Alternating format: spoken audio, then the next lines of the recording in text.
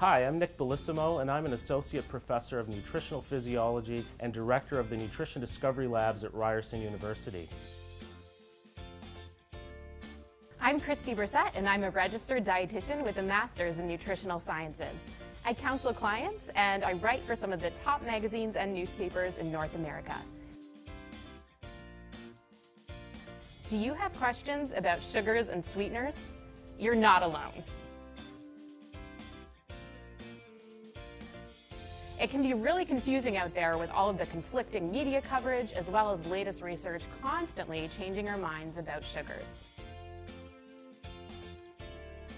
So what we did is we took to Google and took a look at your most burning questions about sugars. And we're going to do our best to answer them for you today.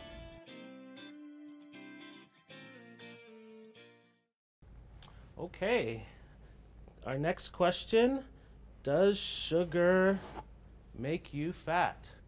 So the field of body weight regulation is actually quite complex and involves many factors that will ultimately determine whether you gain weight.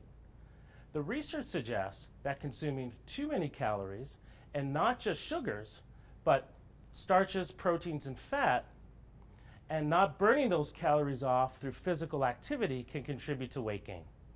Of course, it's not just about calories. We know that things like your genetics, your sleep patterns, and your social lifestyle may all play a role. If you want to lose weight, focus on getting fewer calories from the foods and beverages that you consume. It makes sense to try to satisfy your thirst with mostly water and to choose foods that are as nutritious as possible that contain a variety of carbohydrates, proteins, fiber, and healthy fats. You can still make room in a healthy diet for some of those what I call fun foods or higher calorie, less nutritious foods, but just have them in smaller amounts. Getting enough sleep and also increasing your physical activity level are important ways to keep your weight at a healthy level as well. And the sustainability of your diet is that other piece. So by including some of your favorite foods and occasional treats, it's going to be a healthy eating pattern that you can stick to over the long term, versus a diet where you tell yourself, I can never have my favorite foods again. Never is a long time, and who wants to live without gelato, am I right?